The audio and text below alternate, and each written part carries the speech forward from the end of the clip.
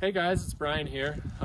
Came to talk to you a little bit about our lineup procedures dealing with adults and juniors, as well as our privates. You're going to notice obviously a lot of changes that we'll be going over this year with spacing and all of our COVID protocols.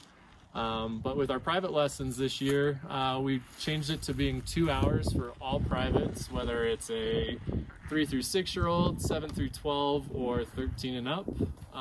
And that also goes for our new family private product too. So all the privates are going to be put up on our assignment board, which will be right over on our equipment shed there. So you'll be able to see what time you're supposed to check in with the private coordinator, and they will kind of inform you on how that lesson's going to go. This year, for instance, one thing to note with the whole COVID chair riding issue, if we do have a private lesson with anybody under the age of 6, it is super important to kind of coordinate with the parent to make sure that we do have a chair rider with them so they could be nice and safe during the lesson. So as we're kind of coordinating with the private coordinator, these are some things that we'll go over and talk with the family, as well as things such as, do you have a lift ticket? Have you checked in with our coordinator? And kind of the whole 9 yards. We also are going to be doing our custody cards again, just like how we always have been for anybody that is under the age of 18. So if you do end up getting anybody with these cards, just double check and make sure it's filled out properly. Make sure that if they are signed out on their own recognizance, you've made a plan to release them to their parents.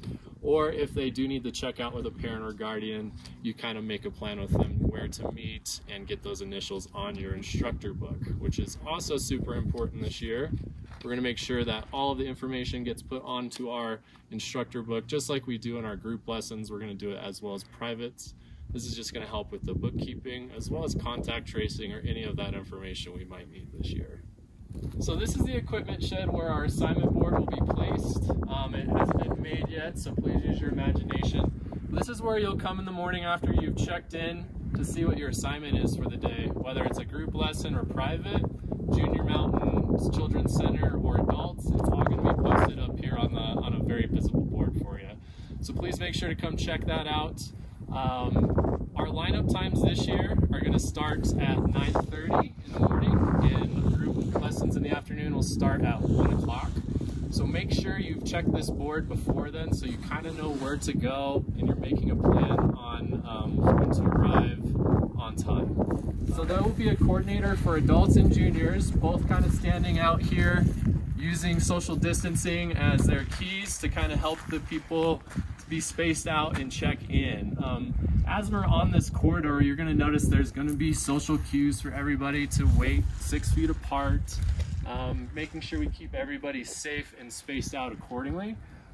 This does get a little tight in here, so with some help with you guys and everybody else, we're just going to try not to really clutter this zone up. So you'll notice nice little areas for you to go, especially whenever you do check in with your coordinator. So one other thing, it's super important to make sure if you do see a guest that they all check in with the coordinator. We're going to make sure that they have been finalized through reservations, they've had a health screening, and they have their proper lift tickets and everything they need for their lesson in the day. So just make sure if you do see a stranded guest that they all kind of go towards the coordinator, and then the coordinator will give you your assignment from there. So let's say you come up to the board and you realize you're on the adults today. So as always, our adult meeting area has kind of flowed up into this area, which we're going to continue this year. We will have flags spaced out accordingly, and it's going to be separated both snowboard and ski.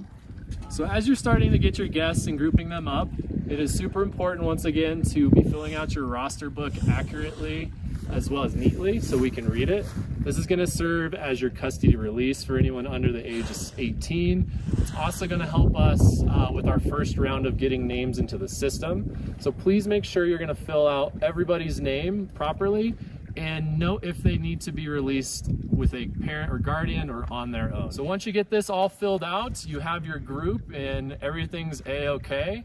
You're going to check in with your coordinator, give them your white sheet of your roster book, and then you're free to hit the hill for the lesson. So just like the adults, junior mountain is going to be spread out right over here. If you do remember, we have our blue fences that come in along here as a barrier. And all spaced out across there is where our juniors are going to be meeting. Same as the adults, there's going to be a ski and snowboard side with their appropriate flags all spaced out. Same thing as you're getting your students, please make sure that we're filling out our roster book correctly. For these kids, obviously they do have a red card you'll need to check. Most of them are needing to be checked out with a parent, so please make sure you note that. And if they are released on their own, please note that as well, because you will have to release them on your roster book. But once you get your class full and you have all of your information filled out here, you're going to turn in the white sheet to your coordinator. And then... Hi, buddy. Hey. And have a fun dog. Welcome to Monarch Mountain. So like I was saying, once you get your group, you're going to make sure everything's filled out properly on your sheet, hand this to the coordinator, and you're free to hit the hill. Your coordinator this year is going to be your right-hand man when it comes to breaks, any sort of help with getting kids to the bathroom, or using any of our facilities as warming huts. These guys are going to be roving the hill as well, so they can help you out in lessons, with equipment issues, you name it. So make sure that you know your coordinator and you guys are helping each other out through the day. Let's go see what's happening after your lesson. So welcome to Junior Mountain. Things are going to look a little different in here this year.